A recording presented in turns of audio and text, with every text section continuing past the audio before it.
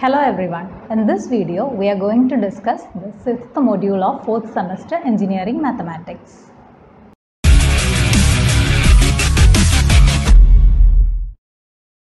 In this class, we are starting our 6th module, Numerical Methods. In numerical methods, first we are going to discuss about numerical integration.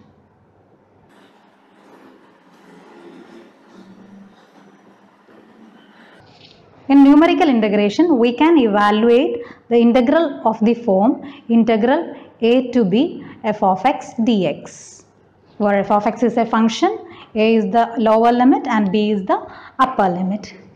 For numerical integration, we are discussing two methods. The first method is trapezoidal rule,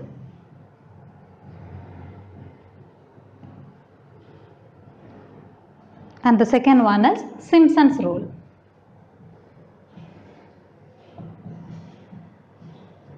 Now, today we are going to discuss trapezoidal rule. To integrate integral a to b f of x dx, first we have to divide the interval ab into n equal subintervals. So, if this is the interval ab, you can just divide this ab as a equal to x0, then x1, x2, x3, etc. xn minus 1 and b equal to xn.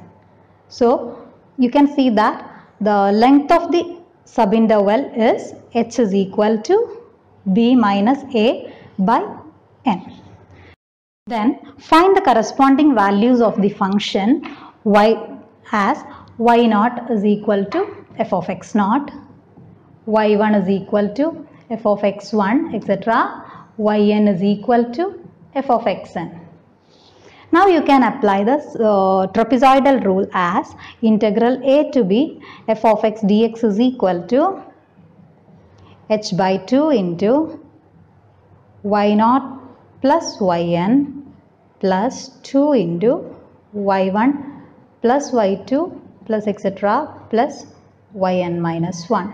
So this is the formula used to evaluate integral a to b f of x dx using trapezoidal rule. Now I will show you this with an example.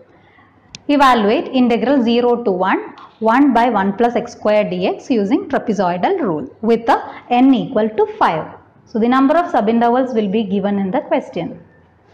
So here you can see that the lower limit is 0 and upper limit is 1. That is a is equal to 0, b equal to 1, n equal to 5, and our function f of x is equal to 1 by 1 plus x square.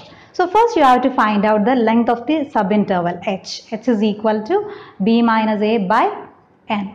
So 1 minus 0 by 5. 1 by 5 which is equal to 0.2. So each subinterval will be of width 0.2 from 0 to 1.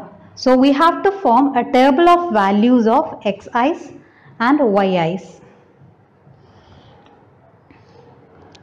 So you can see that x0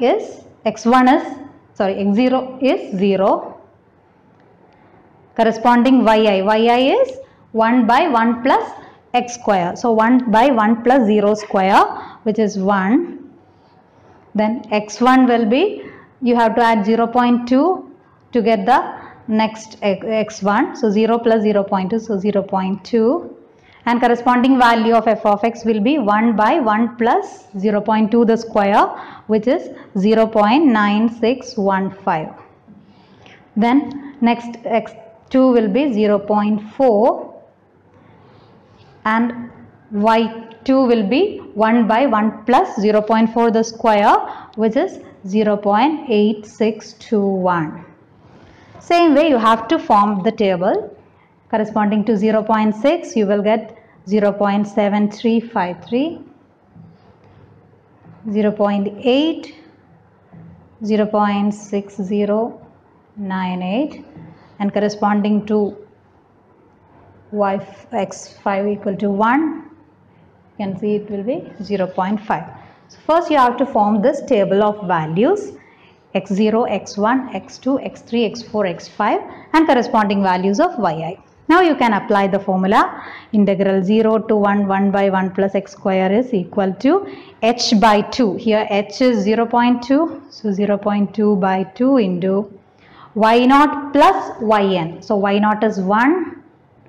Yn is 0.5 plus 2 into y1 plus y2 plus y3 plus y4, all the remaining values. So 0.9615 plus 0.8621 plus 0.7353 plus 0.6098 plus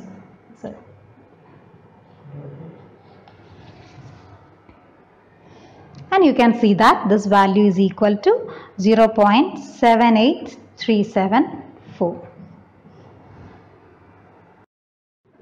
We can verify this result by our usual method. We know that actually integral 0 to 1 by 1 plus x square dx. We know that integral 1 by 1 plus x square dx is equal to tan inverse x.